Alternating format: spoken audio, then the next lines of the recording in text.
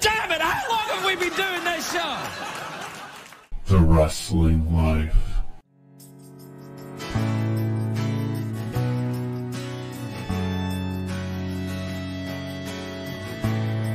Hey everybody, it's The Wrestling Life. It's episode 343. We're in July now, 2023. I'm Ethan. Welcome, Crab fans. I'm Liam. And we have so much to talk about this week. And as always, so many things we can't talk about on the first and only wrestling podcast. WWE is building towards Summerslam. A lot of people are watching WWE these days, both live and on television. AEW had their Blood and Guts show this week. They have a Ring of Honor pay-per-view coming up this weekend that has not been advertised very well. Mm-mm. And there's Miss G1 started in New Japan. Don't have a lot to get into that with only 4 shows so far in that tournament. So let's just move right along to SummerSlam. Really SummerSlam, which is in, let's see, if this goes up on Friday, it'll be 8 days away. And I believe we have 2 matches official for that show. And they are Brock Lesnar versus Cody Rhodes. And some other match that escapes. Oh, Seth Rollins and Finn Balor for the World Heavyweight Championship in a rematch. Even though Finn Balor lost the first match absolutely clean as a sheet. Mm-hmm. So also hinted at, but not yet official, are Roman Reigns versus Jey Uso, Ronda Rousey versus Shayna Baszler, and I'm not sure if there's anything else I'm forgetting. But Becky versus Trish. Yeah, Becky has to run the gauntlet, though. She has to beat Zoe Stark on Raw this coming week to get a rematch with Trish at some... they never said at SummerSlam, even though it's clearly at SummerSlam. Anyway, there's also a few little things going on, like everyone in WWE now has a new branding nickname. Big Bronson Reed, the spirited Sami Zayn, Dirty Dominic Mysterio. Mm-hmm. The old man's fingerprints are all over this program. Anyway, how are you feeling about the build to the SummerSlam? I mean, in general, I think it's shaping up to look like a fine show. There's not one match where I'm like, oh my god, I got to see that. But I think there's a lot of stuff. It's been well built. I thought Raw was by and large a good show, at least as far as pushing things forward towards the big show. Yeah, I think it was. I think Finn Balor's doing maybe some of the best work of his main roster career. I don't think that's like controversial or brave to say, because he didn't really he just kind of stood and smiled for a long time and had abs. But it turns out, yeah, this guy could talk. They give him some silly verbiage like they do everybody else, but he's good. He's good. It feels like there should be like probably a stipulation for him and Seth this time, but I would imagine Cody and Brock have a stip, and maybe Becky and Trish have a stip too. So maybe not. Maybe it's just another regular wrestling match. But yeah, I think in general, the build is fine, at least for the top matches. The top matches all I think have done well, and hey, they sure got some good old school heat on Cody this week, didn't they? Anytime you can beat up the babyface in his hometown in front of his mom, you have to jump at that. Apparently, yeah, you can't just let that go. So they certainly did that. I'm super into the bloodline stuff. I know everybody is. That's also not a brave or controversial opinion. But lots of people are, as the segments have topped 3 million viewers on SmackDown, which is kind of insane. Yeah. And at what point do we start talking about Roman Reigns in the way that we talk about Hulk Hogan and Steve Austin as far as stars of the World Wrestling Federation? I think, I think we've talked about this off the air. I don't know if we've talked about it at all on the air. We were talking earlier in the year about how, attendance was up with or without him. He wasn't wrestling on every show.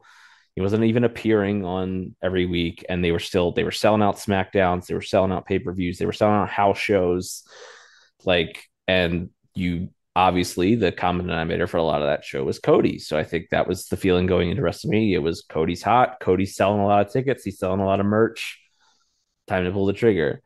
The ratings over the last, I mean, for a long time, but especially over the last 6 months or so, that Roman Reigns and only Roman Reigns slash bloodline stuff is pulling are like, to me, there is nobody can argue that that's not him doing that. And in an era where television viewership is the most important metric by which these companies will succeed or fail, that makes him that, yeah, that does bump him. It's not, he doesn't have the same sort of numbers in the way of, pay-per-view buys or shirts sold, maybe that Austin did.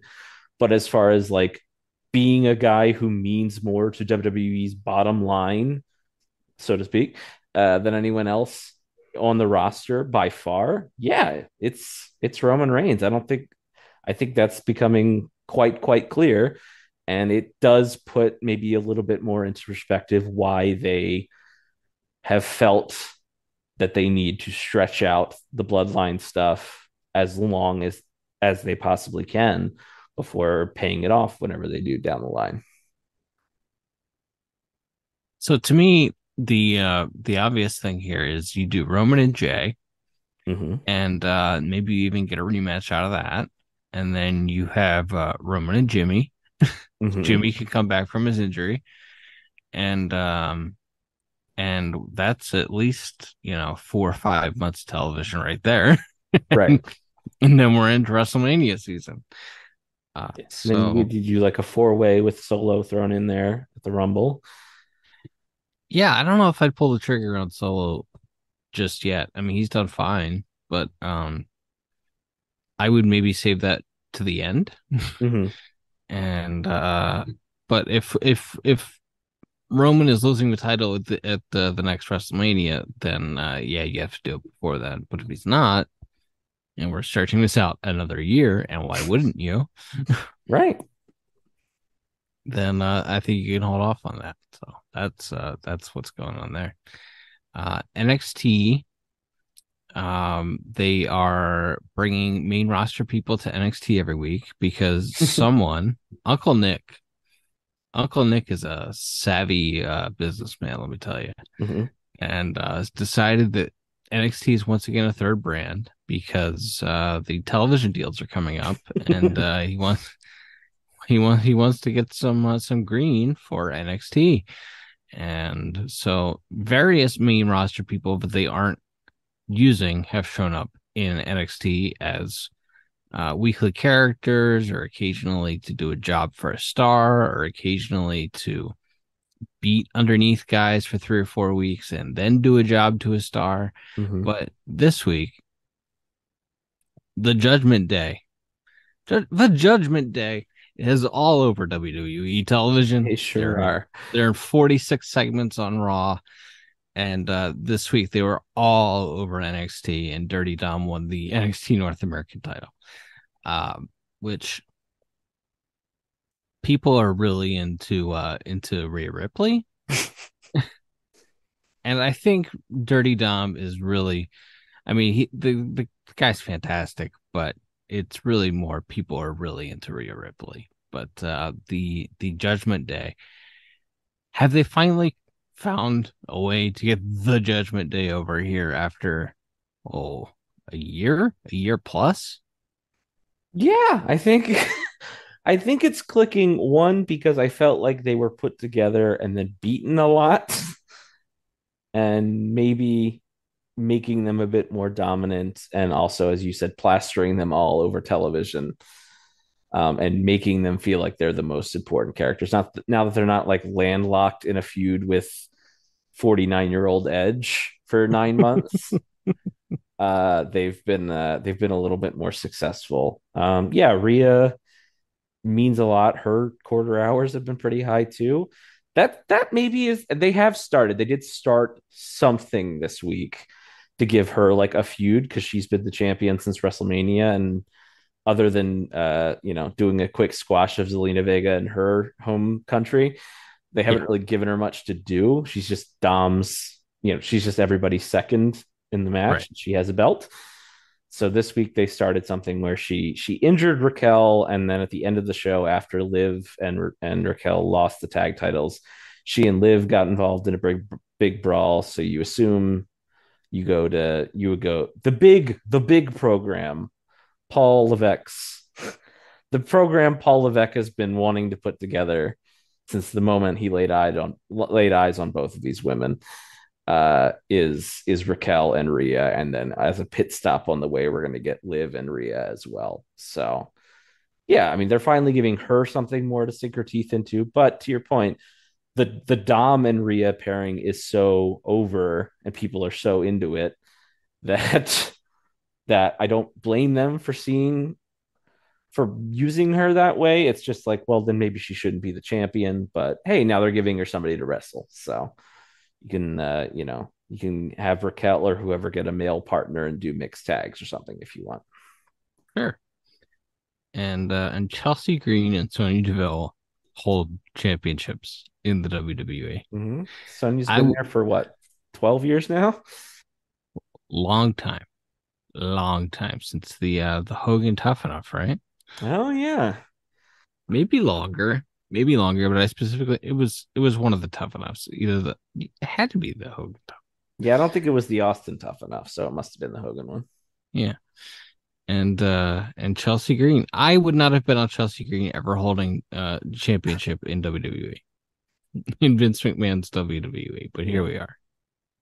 Yeah, that's I don't know. It just felt like, I mean, and I listen, if you ever heard her tell the story, like they filmed like a debut and a storyline for her during the Thunderdome that Vince watched and just decided he hated it, and they never aired it. Like she debuted and she was gonna feud with Mickey James, and then they filmed a bunch of stuff during those weird marathon tapings they would do in Florida, and then just like hours of footage they just never used.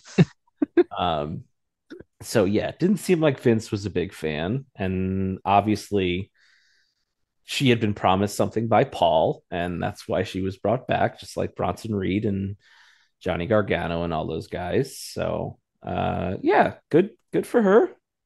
She's a hustler. She's grinded it out. So good for her. I mean, it's the women's tag titles. Who cares? They're barely on the show anyway. Right. You might as well give them to them. Them and the only other team in the division, Casey and I'm sorry, not Casey, Katana Chance and Caden Carter can feud over these belts forever. Sure. Yes. Exactly. I don't think we talked. Maybe we did talk about this. See, Katana Chance busting out a top rope, uh, super Rana on a random Raw. Yes, after she had like screwed up a lion salt, which one would argue is less complicated. It's She was like, absolutely you know what I'm insane. gonna do? I mean, she nailed it. Yeah, it looked awesome. It was incredible. It's like, what are you doing? Any thoughts on the old man's fingerprints being all over Monday Night Raw this week with a lot of heat and a Mm-hmm. lot of new nicknames for people? The spirited Sami Zayn included. That's the sign. That's the sign when everyone just suddenly has a new nickname, and the terrible announcers are just shouting that nickname, just shrieking it in your ear over and over and over and over and over again. That's my main sign of Vince's fingerprints. And to your point, they were everywhere on this There, show. there was about a 10-second period where Rovert, the Irish announcer, and Corey Graves said collectively, they said Big Bronson Reed no less than 25 times in a 10-second period between the two of them. It's Unbelievable. just it's really it's all over the place. Yeah, I will say one little thumb up. Speaking of Big Bronson Reed, they're giving a lot of undercard people stuff to do on Raw. Which, I mean, you got 3 hours, so Yeah. you should be doing that. But it's like, okay, it's not gonna win any writing awards, but it's like, okay, Nakamura and Big Bronson Reed are having a scuffle, and then Yeah. Ciampa gets pie faced, and now he's getting involved, and now Nakamura's mad because he got disqualified and couldn't get the big win. Sure, fine, do that. Give these guys something to do besides come out and one guy wins, and then the next week you do it again, and the other guy wins for 18 straight weeks. Yes. Yes. It is at least a little bit different. And also being 8 days out from pay-per-view and having 2 matches announced is another sign that Vince is all over. Yes. Vince is, again, has his fingerprints all over it. Speaking of people that Vince has no interest in pushing, Yeah. LA Knight Yeah. getting more and more over, getting a little bit harder to ignore. Or pipe in booze for the guy right now, which I think is very funny because I guess they're gonna give him the U.S. title. I guess that's what the he's in. Sounds that way. Which, gosh, LA Knight versus Austin Theory, just a 2006 OVW dream match.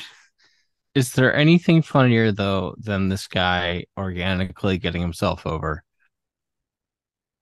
as a baby face and then feeding him to building him up to beat Austin Theory and then feeding him to Theory and having Theory just kill him dead?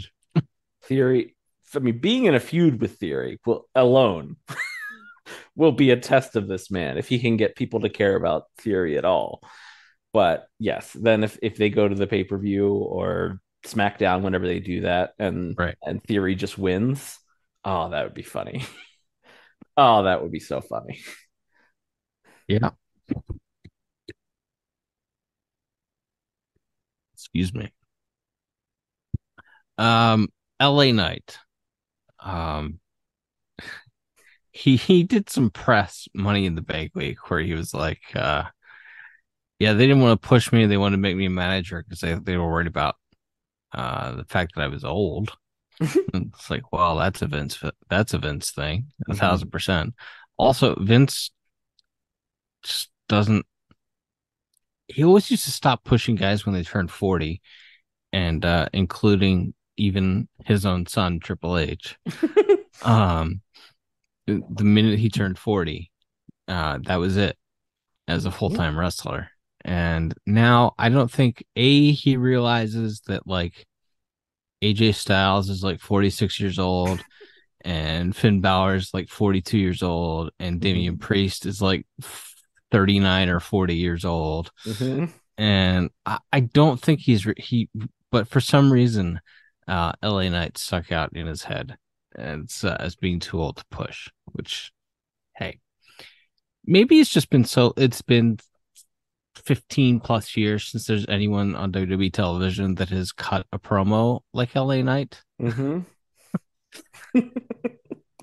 All of a sudden, he looks like the second coming of John Cena, like when the New Age Outlaws came back in 2014 or 2013 and were suddenly the best workers on the roster. Like, oh my God, some life on this show. Billy Gunn was the best worker on Raw in 2013. Like, what? I don't know. Like, good for LA Knight. That's all I can say. Good for him. And I hope he continues to work out. And to your point about undercard people having something to do, the Viking Raiders Alpha Academy feud on Raw. When Raw was here live and they did Maxine Dupree's first match, it was this. Most of it was because Chad Gable hasn't given up yet, even though he has been given, What is wrong with that guy? I don't know, ample opportunities to give up. Uh-huh. He keeps working hard and being funny and doing great stuff. But they had this little mixed tag match on Raw that was like 6 minutes or whatever, but people went insane for it. It was way better than it had any right to be. Mm-hmm. And there's stuff every week.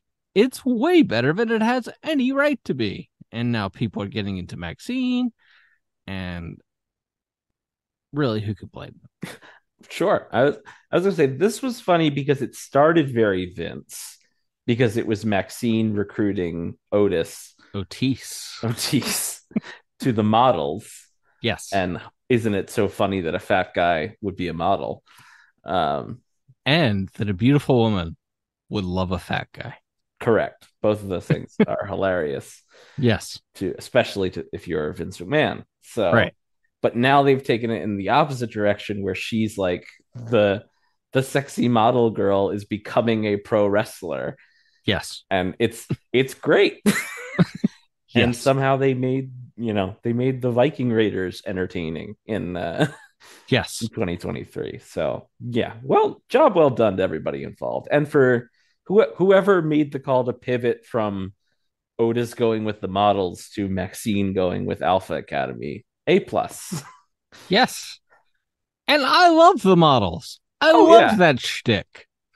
Yeah, it was great shtick. There was a bit they did like a Dasani water commercial or something last year on one of the pay-per-views. And they just start pouring water on themselves. And then the camera turns slow-mo. And it went for like 30 seconds and I howled at it. Like they were Massey and Mansois were both very very well cast in those roles. There's still a place for 1987. There's a place for Rougeau's on this show. Okay, there's a place for some lower card tag teams. It's just that the guy in charge for the last 40 years hates tag teams. Right. Because he has a 1982 mindset that he has to pay 2 wrestlers instead of 1. It's 1,000% what it is. Mm-hmm. I have to pay 2 guys for this match or 4 guys for this match instead of 2. It's so dumb. All right. So WWE going well. NXT, they have a pay-per-view coming up next Sunday. And Carmelo Hayes versus Ilya Dragunov is the top match for the NXT title on that show. Should be good. And Thea Hale challenging Tiffany Stratton for the women's title at a rematch. NXT goes from a fundamentally solid and unexciting program most weeks to occasionally being passable, to occasionally being, this is all right. And I would say the build to this premium live event, if you call it a premium live event, you're a cop. Agreed. But the build to this Great American Bash next weekend has been, it's been all right. It's been all right. So that's what's going on there. I'm not going to bore you with any more NXT talk. You enjoying the big Baron Corbin renaissance? Oh, man, let me tell you. If you want Baron Corbin acting and emoting, this last month of NXT television has been for you. I finally caught up. I was like, Tuesday's my day off. So I was like 2.5 weeks behind on NXT. And then this week I watched like 3 episodes in 4 days or something. And it's like, man, Baron Corbin acting is all over the show and filming vignettes at his house where he's like drinking scotch and he's drinking amber colored alcohols out of glasses, and he has a humidor, and it's like all the things that he thinks are interesting about him that are really just like hobbies or interests and don't make you interesting at all. Correct. That's what these vignettes are filled with. Oh, you like the grill, do you? Wow.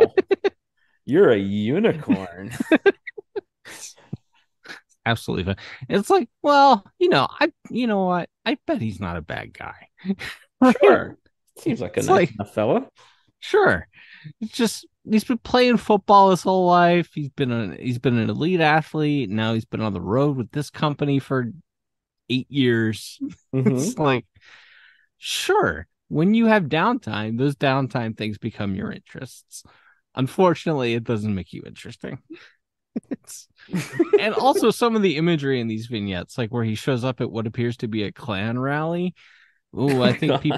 I think people need to get out more and realize what some of these vignettes look like sometimes. So he shows up at this like this outdoor thing with tiki torches, and there's Oh, like a guy wearing a white hoodie oh that God. you only see from behind, and then the guy turns around and it's Baron Corbin, so he's looking at himself, and Ah, this is all about his rebirth and his renaissance or whatever. But when you show up and you have like someone in a white hood lit by firelight, it's like, oh boy, yeah, that's this is bad. that's unfortunate. Yeah. All right. Well, we've covered WWE and NXT. We can move along to AEW. Dynamite this week, I think 4 matches on the show. Obviously because it was the big blood and guts week. And so you had the boy fight at the beginning of the program with Hook and Jungle Jack. Jungle Jack defeated Hook. And then we got let's see, there was a Britt Baker squash, and then I forget the order, whether the blind eliminator tournament finals came first or the Britt Baker squash came first, and then we have blood and guts. But they have a million hours of television. Mm-hmm. Mm-hmm. And as blood and guts matches go, I probably enjoyed this one the most of the three because Chris Jericho wasn't involved in it. What did you think of this week's AEW Dynamite?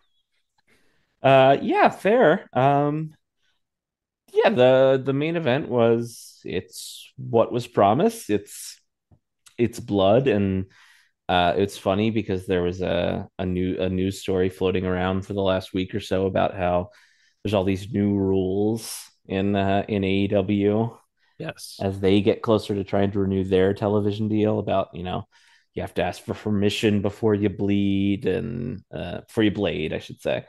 And not going into the crowd and throwing things at fans, and mostly stuff that MJF or Bryan Danielson have done. Or John Moxley. It seems like it's Right. mostly designed to talk to one of those three guys. Yes. No seizure cells, no pouring drinks on fans, no taking things from fans. Can I briefly interject and just Of ask course. how many of these things do you think, or is this story just about getting all of this on paper so that you can't get sued by a wrestler later? That's what it felt like to me. It felt more we are covering our ass. Mm-hmm. We are just getting this all down and saying these are the guidelines. So if we have to fire somebody, or somebody tries to sue us, we'd be like, well, we told you not to. Correct. More so than being like, oh, the producer of the match is gonna have a checklist going down. It's like, hey, you guys aren't doing any seizure cells in this, are you? It's like, no. Like, you guys aren't gonna intentionally bleed either with a blade or a hard way, are you? Like, some of it, like the seizure cell spot, they probably are going to enforce that one. There But might the be a rest of sign in Gorilla. yes, no seizures, but no fake seizures. But Mm-hmm. aside from that, I was like, well, they're just getting this on paper to cover themselves. I don't think most of this is like Yeah. written in a stone tablet. Anyway, Yeah, I don't think anyone's getting fined for, you know, for bleeding uh right, without asking Jerry Lynn's permission or whatever. right, right. Anyway, But yes, to your point, there all those alleged rules came out, and then this week they did a cage match. They didn't do any big stunts, but they did like nails. They did a board of nails. they did glass. Mm-hmm. Thumbtacks, whatever else, barbed wire, all of it. they didn't hang somebody, but they strangled somebody. Yes. So, if you were, I guess, if you were worried about the violence being turned down going forward in AEW's big stipulation matches, I don't think you need to worry too much. But yeah, it was a good match.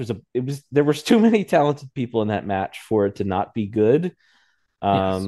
It's those matches are clunky, I think, especially because I guess Moxley and Claudio have been in. I think Wheeler was in the one last year too, but He was. a Yes. lot of people that have never been in a War Games before doing a War Games.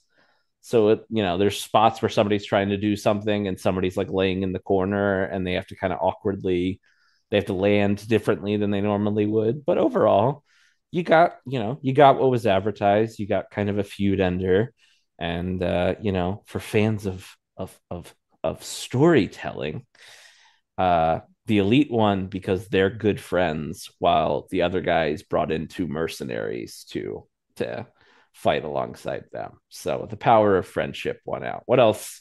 What else do you need? Right. John Moxley got to not really do a job. Mm-hmm. He was handcuffed. That's right. He was handcuffed, and he submitted because Yuta would not. Right. So Mox, I guess, gotta keep Moxley strong. Mox has to look strong. So that was important. I was a big fan of the spot where Yuta grabs a fork and starts stabbing one of the Young Bucks in the head, and Moxley stops what he's doing and goes over and sits in a chair and just watches him like a dad watching his kid play t-ball. Very funny spot. That's very good. I missed that. Uh, that's good. Yeah. Yeah, so that's Blood and Guts. We'll see. And coming out of that, Castagnoli versus Pac for the ROH title is on this pay-per-view on Friday, but they're running up against SmackDown and their own Rampage show. Mm-hmm. Terrible idea. I can't believe they're asking people to pay for, like, the card itself looks fine. Sure.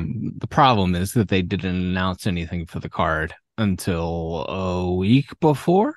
Yeah. Something along those lines, but we'll wrap up Dynamite here first in that MJF and Cole won the Blind Eliminator tournament, and they're going to be wrestling for FTR, everyone's favorite, everyone's favorite wrestling tag team, for the tag titles on next week's AEW Collision show, the Saturday night program.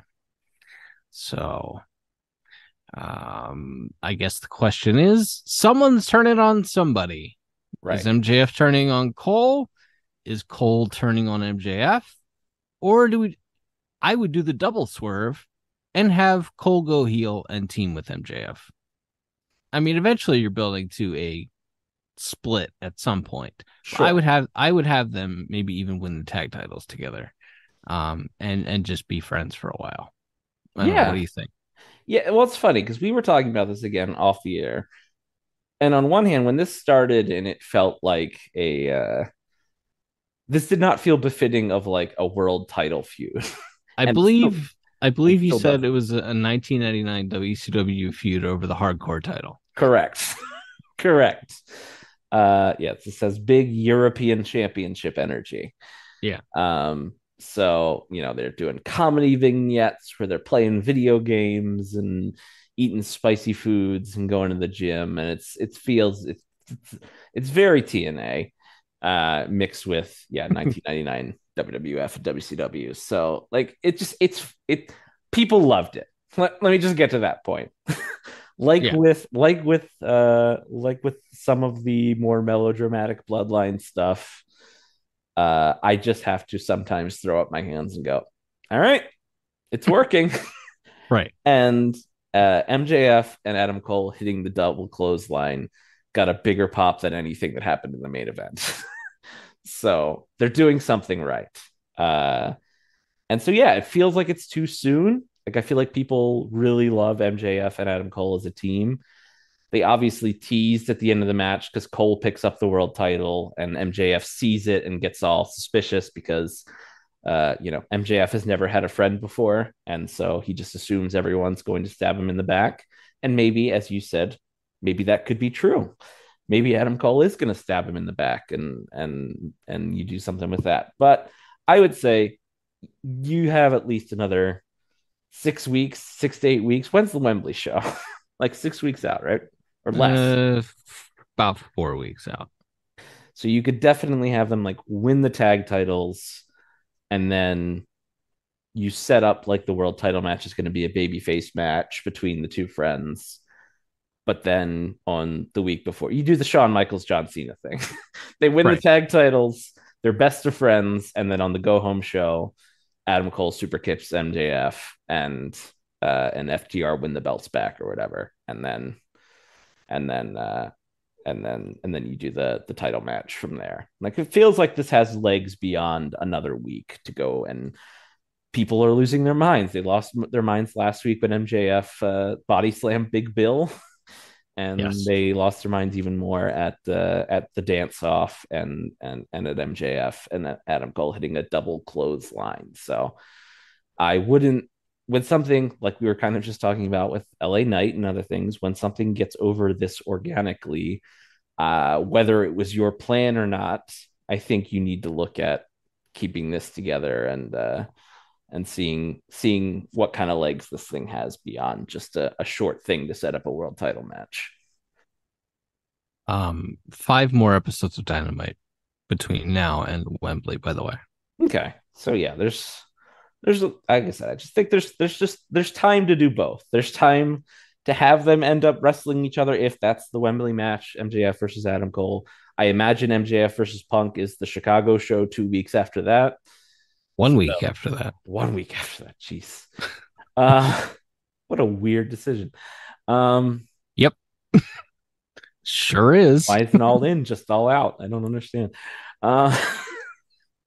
Whatever. But yeah, so I would assume that's the Chicago match. So and hey, they've already sold 70,000 tickets. So maybe you do MJF and Cole versus FTR in a rematch at that stadium show, and you don't even have MJF defend the belt. I don't know. There's lots of stuff you can do with them as a team, though, and again, whether I think it's befitting of a world title feud or not, people are really into it, and it has been nice to see MJF do something besides the edgelord, internet troll character. So it's letting Maxwell show a little range. Fair. Over on Collision, as we mentioned, those guys will be wrestling FTR, everyone's favorite tag team.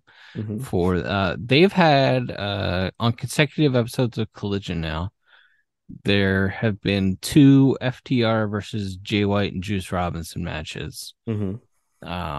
Did you see both? What did you think of both? I saw both. I loved the first one. I really liked the second one that went 58 minutes. But I think the first one was better. And this show is the opposite of Dynamite in the way that it's paced, and that everything has time to breathe. And it feels like maybe they don't have enough people to run a full 2-hour show instead of the other way around.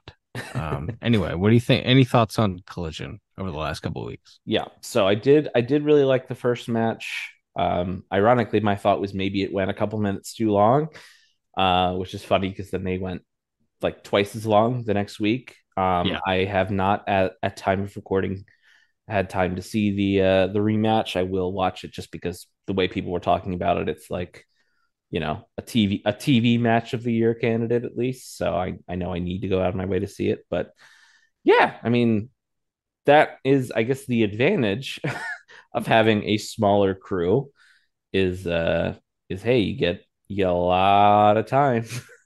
I mean, not a lot other than a blood and guts match. There aren't a lot of matches on Dynamite that go that length. Usually I mean, they've done 30-minute draws, but nothing that's going anything near that length. So hey, yeah, good use of minutes based on what you have. But yeah, maybe you should look at expanding add a few more colliders to the Phil camp over the next month or so.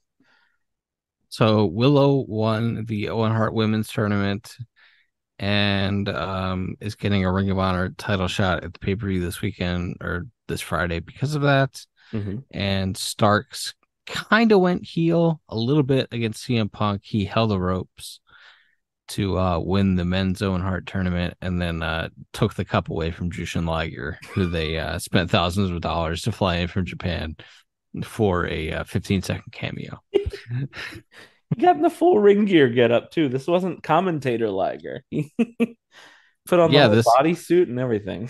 Yeah, this is the wrestling mask, not the commentary mask. this, this had the eye covering. Easiest payday he's ever had. Imagine going. Oh my goodness. Any thoughts on Starks going heel again? He's a guy that was a heel, got himself over as babyface by being great. Maybe it's time we have another little heel run. I don't know. I think they switch guys too often, but I don't really have a problem with this one. Yeah, I think to me, it's like if you look around, Jay White is in a tag team for now, at least. Yeah. You don't really, and obviously, I'm sure they'll go back to Joe and Punk at some point, but you're gonna need more heels for the Philster to you need some monsters for Phil to slay. So yeah, I think Ricky's a good heel. We know he's a good heel. And he did seem to have a lot of babyface momentum. And then something happened. He feuded with somebody. I can't quite remember who it was, but he seemed to lose a lot of momentum after that. And I mean, he still gets good reactions, but he's not getting. It was Chris Jericho. He didn't. In case anyone didn't get the joke, and he still gets good reactions, but he's not getting like, oh my god, we got to push this guy to the moon as a babyface reaction. So yeah, you can turn him heel. They just had Hobbs break off from QT's little circus, so you could even put them back together as a heel duo and have Hobbs work as Starks heavy again if you want. So yeah, I think you need heels for Phil to work with, and other than Jay White and Joe, you don't have a lot. So Ricky's as good as anybody. So you brought up a few things there that I would like to briefly touch on. One is QTV. Harley Cameron from that act is dating Zion Quinn of WWE, who was drafted in the WWE draft this year, and we haven't seen him since. Or he was, I think he was maybe a free agent. I don't remember. Anyway, he was added to the main roster, and we haven't seen him since, like Odyssey Jones. So she's all over his Instagram, he's all over her Instagram. They seem very much in love as far as wrestling couples go. Who in AEW is trying to break up Harley Cameron and Zion Quinn by giving Harley Cameron her big break and putting her on multiple segments of Rampage and Dynamite every single week? They do seem quite infatuated with her. They've decided she's the star. Yes. And they did add I mean this in the most respectful and admirable sense, wrestling's cockroach John Morrison to that act as well. Like I'm genuinely like, that dude gets paid and I respect it. Like he is a reliable television wrestling performer and good for him. But yeah, that act is not, there isn't, especially now that Hobbs is gone, it's like it's QT Marshall, who's a player coach and a goofball, and Aaron Solo, who may as well not work there.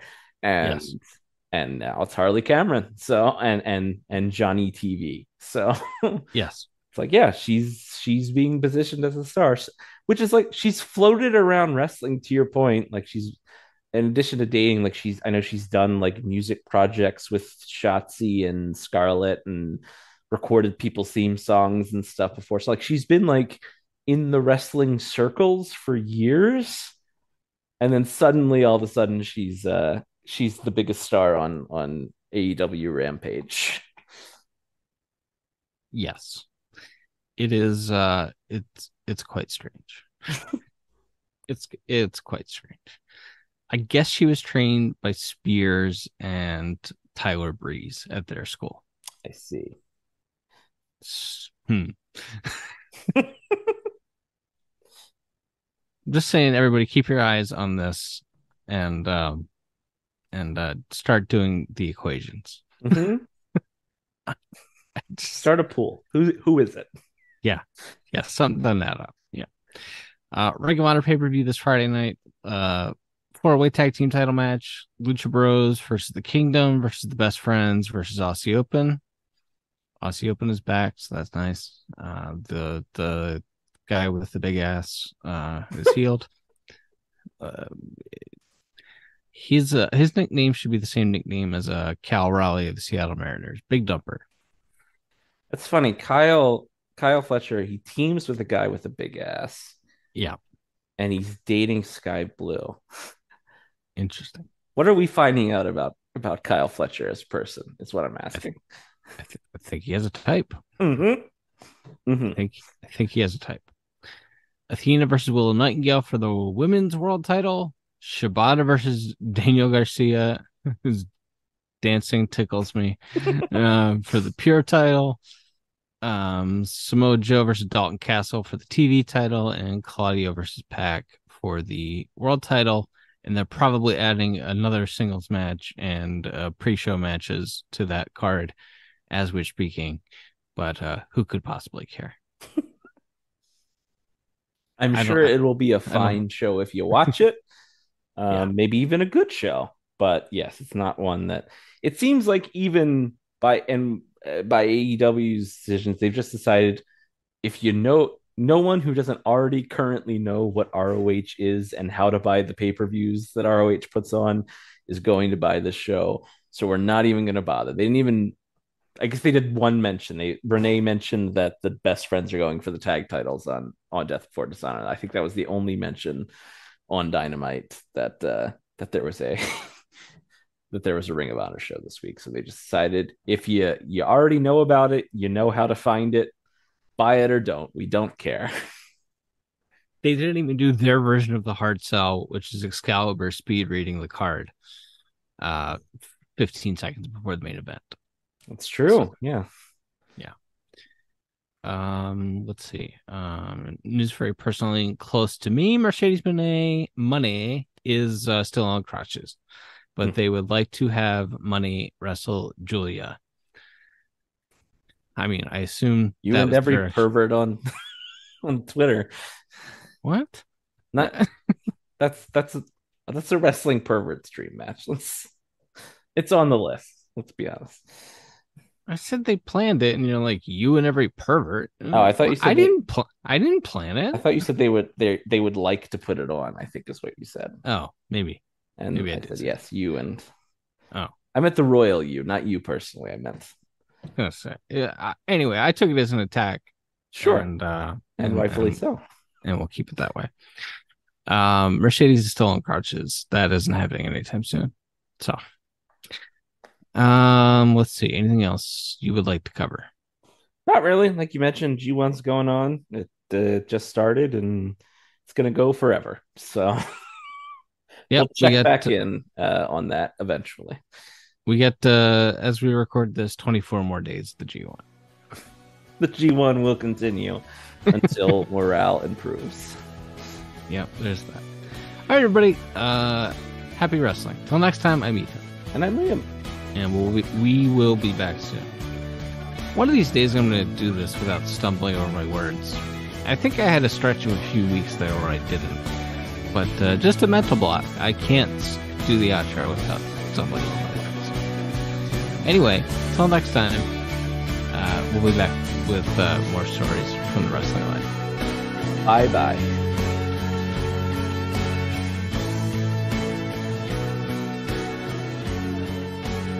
Thanks for listening. Don't forget to leave us a 5-star review on Apple Podcasts. Now, here are this week's bonus features.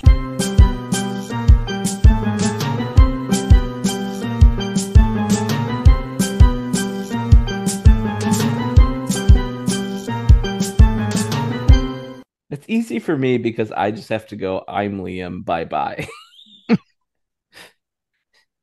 Hard to screw that part up, but you've got a little bit more verbiage. You're the Excalibur or Michael Cole of our podcast who has to throw out all the lingo. You've insulted me like twice in the last 90 seconds, completely by accident, but also people have decided they like Michael Cole now. So people are going to be nostalgic about Michael Cole. Yep. Absolutely unbelievable. I'm nostalgic about Lord Alfred Hayes, who absolutely sucked when I was a child. What was the line in that jumping? Double karate. Double karate. Karate. Oh man. He sucked. He sucked so bad when I was a kid.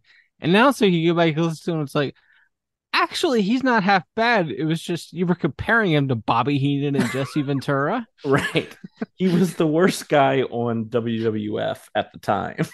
Right. It's like now, oh my goodness, shining star. Right. Yeah. He'd be like at worst the third best commentator in wrestling if he was alive today. Yes, God bless him. I try to keep on keeping on.